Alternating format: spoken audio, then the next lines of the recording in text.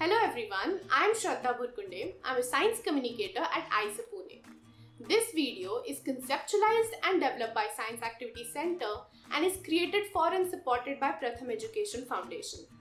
This is a series of 16 videos which would be premiered every Wednesday at 7 PM on this channel.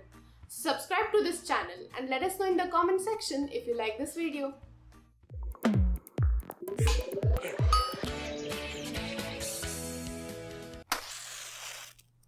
Which force is common in all these actions? Friction. It turns an irregular rock into a smooth pebble and also smoothens an eraser. Let's find out more.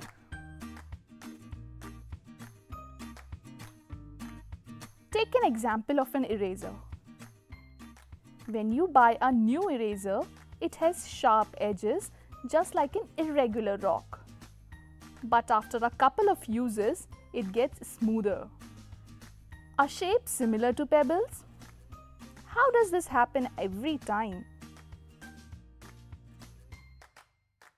Will it happen to erasers of different shapes? Why not try it and find out yourself? Also, how is it related to pebble formation? Learn more in the next video.